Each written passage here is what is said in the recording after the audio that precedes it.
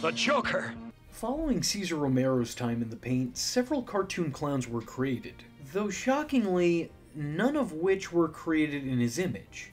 And while the mustached man left behind big clown shoes to fill, it feels like none of the follow-up Jokers even attempted to fill those clown shoes. Not only are these Jokers not nearly as memorable as the original, but these Jokers just aren't memorable at all. Case in point, in a lot of online lists or even timelines of the character's history through various adaptations, it's these iterations that are almost always forgotten.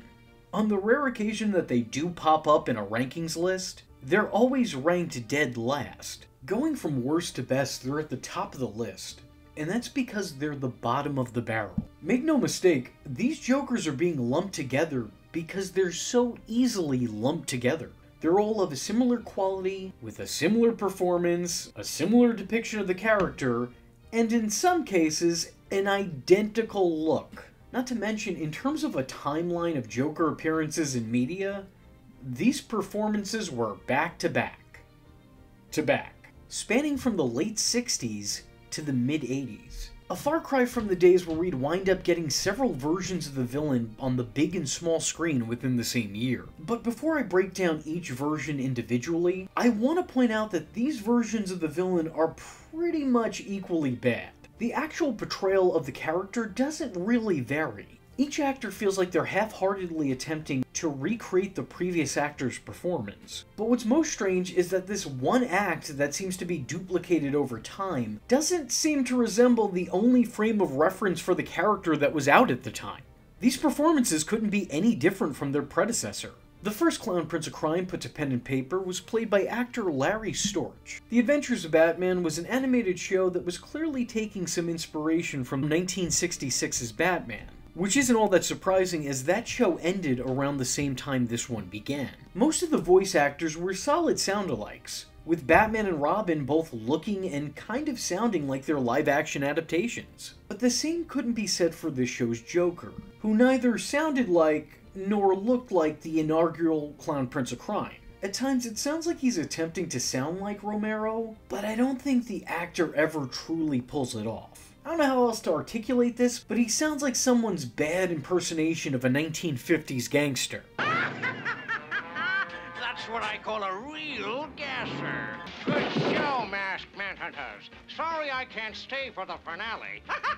Don't be silly, old boy. I'm not going anywhere, but you are. You dogs, dig until I tell you to stop. If the loot's not here, move to a new spot. No, you're dead. You must be. Help! Missed by a mile, boy blunder. Quite frankly, he sounds much more like one of the Miser brothers than he does the Joker. It sounds less like an actual performance, and much more like a parody. His ghoulish laughs are more goofy than they are diabolical, but to be fair, that might have been by design. And speaking of designs, this one is fine. It's fine, you know, it's okay. It has the devil horn hairdo the character is often given. He's got the ruby red lips and cheeks to rival a Cheshire Cat's. Hope he means my face! The attire seems fairly comic accurate. I was really ready to call this one of the worst, but I don't think that it's aggressively awful like some of the other adaptations of the Joker have been. I don't think it's particularly good when compared to the character's more modern Marvels, or even on its own if you're judging it by today's standards. But when judging this performance based on what it's a part of, I think that this conveyed the character just fine. But I also think that that's a big problem with this version of the villain. His look, his voice, it's all just fine. Just fine. It's okay. But it being passable doesn't make it memorable. I don't think people necessarily hate this Joker. I mean, most of the time they can't even be bothered to remember it. But if this Joker does come up in the memory banks of others, I feel like most people are just indifferent to it. It's not really good enough or bad enough to be remembered. But it was, however, good enough to allow the actor to return to the role years later, in 1972 in the new Scooby Doo movies. As this was the first major team-up between the Caped Crusader and the Scooby Gang, this iteration of the clown is probably somewhat better remembered. While this was supposed to be a crossover of sorts with the original show, bringing back the actors to the roles of Batman, Robin, the Joker, and Penguin, there were also some changes made, specifically to the topic of conversation, who is now depicted as being a little bit taller, and his hair looks still devilish, but a lot more, well, plausible as a hairstyle. Despite the change in appearance, the performance is largely the same. However, I do think the actor's voice does better suit this new look. Wrong, Penguin. You turn them about. And turnabout is fair play, not foul. The Cape Crusaders could never catch us. I'll force him to tell us where it is. Oh, it's just a tire rolling towards us. Step aside, Penguin. Yes, we mustn't be impolite. We should entertain our company. Right, Penguin? It was your fault, you feather-brained fathead. Fiddlesticks. If they don't enter, we won't have any fun. While the Scooby Doo movies gave us an old Joker with a new look, the New Adventures of Batman gave us a new Joker with an old look. Having the character look identical to the Joker from the Adventures of Batman, but being given a new voice actor in Lenny Weinrib, who pretty much played every villain on that series not named Clayface. The performance feels at odds with itself. His laugh is much more high-pitched and ear-grating, while his voice is strangely deep for a Joker performance. He also doesn't speak like he's a nefarious villain, he speaks like a show's narrator filling in for an absent voice actor. Nothing against the actor who's playing the part, but considering that he played so many of the voices on the show, it's clear that he wasn't cast in this particular role because he was the right man for the part. He was given the part to play because he was present. This actor excelled at attendance, and that is it. To say he doesn't do the role justice would be a bit of an understatement. Greetings, Batbrain and Boy Blunder. I, the notorious Joker, will stage the biggest ripoff in the history of Gotham City. Your plan? Who made you boss of this chicken outfit, Penguin? The throttle's broken. We can't stop. This is my house, and in my house, I am the boss. You handsome Uncle Clown, you. You really think so? Once again, this is another case of a bad betrayal, but it's not so bad that it's good or so bad that it's entertaining. It's so bad that it's bleh. I hate to say it, but this part is rightfully ignored. There's just nothing to it. The character's design being recycled isn't by mistake either. They didn't just accidentally recreate a Joker that was similar to a Joker that existed before. This was a strategic, intentional decision made to save costs on animation. So for the vast majority of his time on screen, you're not seeing anything new with the character, but instead recycled animation cells, just continually being repurposed. Sometimes multiple times in the same episode. I'm not going to complain too much about it. This was a standard of Hanna-Barbera and Filmation at the time. They used every part of the bulb, several times over. But it was a little bit distracting in making this video, and extremely noticeable. Quite often you're rewatching animation used in the original animated series that's now slightly reworked with a new backdrop. But to make matters even worse, the Joker's laughs are reused ad nauseum, with his cackles copy and pasted repeatedly.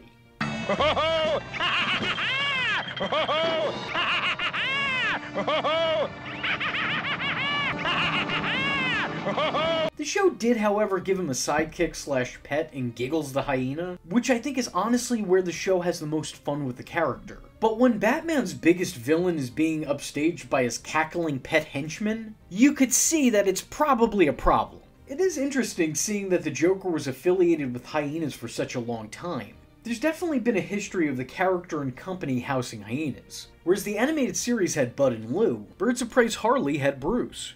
Of course, being that there's really only one wild animal with an even wilder chuckle, it's unsurprising that such a connection was made. However, I will say that Giggles really steals the show.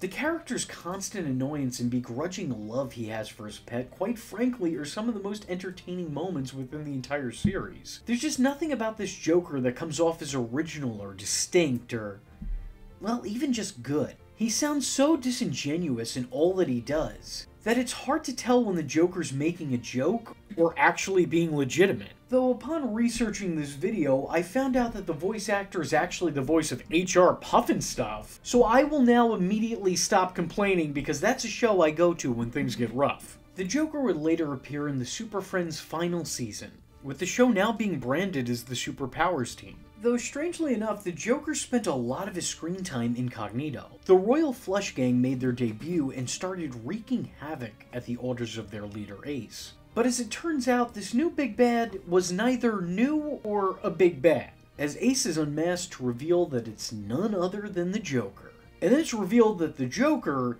is actually working as a henchman for Darkseid. Not really the place of the Clown Prince of Chaos that we know today, but given the fact that this was 1985 and the character was hardly fleshed out outside of a comic book, I think it's much more forgivable. This time around, the clown was played by Frank Welker. Like, who's Frank Welker? Frank Welker is the voice actor behind Megatron from Transformers, Slimer from the real Ghostbusters, Fred over there, and even Scooby Doo. He played the part much more whiny than any of his predecessors, sounding sort of like a gender-bent version of a stereotypical witch. The character came off like an annoyance, but I also think that that worked for the story that was being told here. Joker irritates all those around him, including his superior, causing Darkseid to carelessly discard the Joker as if he was playing a game of gin rummy. How did you know? The Joker's laugh is always last, Tin Man. The Superpowers' old headquarters will soon be our new base on Earth. I assure you, there will be no more surprises, Darkseid. No, it's not my fault. Sure, as soon as Darkseid gets back. It's kind of surprising that for as long as the Super Friends was on the air, for as many years as that show was around and as many iterations as it had gone through, this is the Joker's sole appearance amongst them. Apparently that comes down to rights issues and where the character was actually licensed to be used, not being used up until this point because he had already been used in the New Adventures of Batman. But I'm glad that the Super Friends got an official Joker in their canon. Not that this Joker was anything to write home about. Ultimately, this one just isn't that great. But again, judging based on the time period this took place in, I don't think it's horrendously bad either. It's just fantastically goofy. And considering that this is the Super Friends we're talking about here, he feels right at home. As a matter of fact, I'm the one out of place if I'm judging him for that otherwise. So these were the first Jokers ever animated. Suffice it to say, the Hanna-Barbera Filmation days were kinda rough. It's not the worst start, but I wouldn't say the character's beginnings were exactly a high point in his history. So with all that being said, if you like this video and would be interested in seeing me take a look at the next batch Jokers, let me know in the comment section below by leaving a comment saying, "What a Joker." I am vengeance. I am the night. And that was V Infuso. Just remember, if you're not tuning in, then you're missing out. So, if you like the words that came out of his mouth hole, and you too would like to become a V-generate, don't forget to like and subscribe. Thanks for watching, nerds! And if you're not joining the fun, you're in for one bad day. And you know what they say about having one bad day?